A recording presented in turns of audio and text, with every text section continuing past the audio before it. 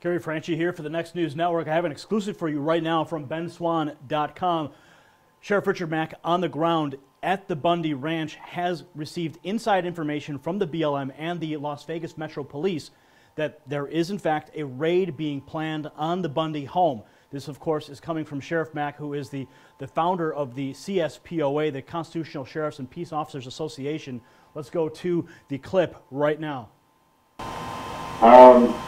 The intelligence reports that we're getting, and we have very good sources inside both the BLM and the Las Vegas Metro, is that there's no question they are not leaving and they are planning a raid on the family. If they do that kind of raid, I don't believe there's any way that could happen without bloodshed. So there you have it. Sheriff Richard Mack making a declarative statement that no question they are planning a raid on the Bundy family home. He says here, if they do that kind of raid, I don't believe there's any way that could happen without bloodshed. So get the word out.